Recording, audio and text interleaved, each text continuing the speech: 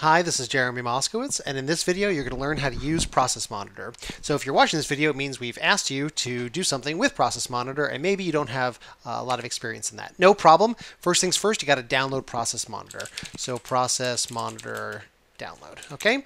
Once you have it downloaded from the Microsoft website, don't get it from some unusual website, and always try to get the latest version. Okay.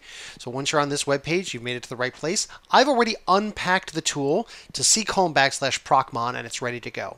Now, when you launch it the first time, you're going to get a UAC prompt. Actually, every time you run it, you're going to have to give it admin credentials, okay? And admin credentials are now going to make Procmon start. And you can see that it started down here, and you'll have to agree to the software licensing terms. And it starts immediately going for events.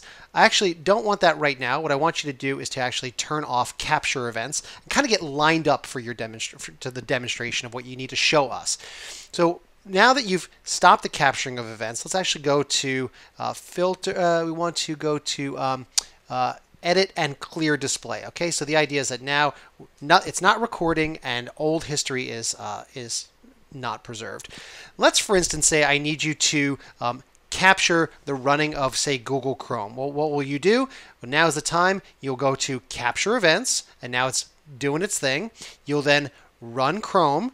Okay, Chrome will then do its thing, and it's currently recording tons of events while Chrome is running.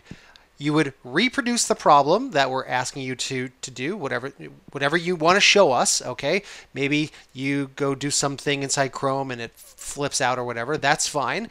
When you're done, close out the application, and then at that point, go to File, Capture Events, and stop it.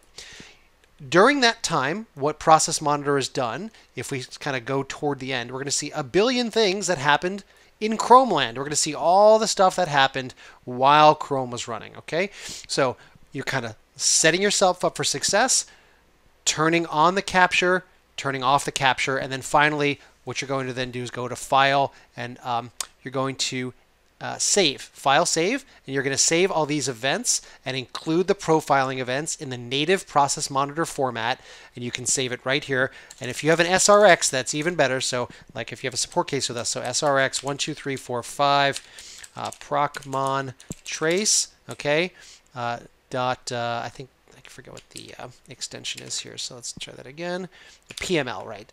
So Procmon trace.pml, okay, so put that right there.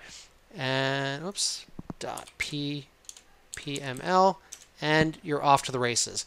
Okay, what you don't want to do is have this thing running like for 17 hours or whatever, because we don't need those kind of events. We can do the filtering from there.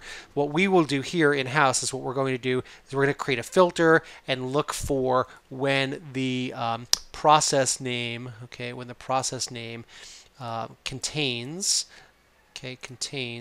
Chrome, and click add. Whoops, there we go. Click add. And then we're going to look just to see what happened during the thing we asked you to check out. Okay, so that should give you enough to go on in order to get us a very simple Process Monitor capture, and then we can go from there and see if we can address your concern. Thank you very much, and talk to you soon.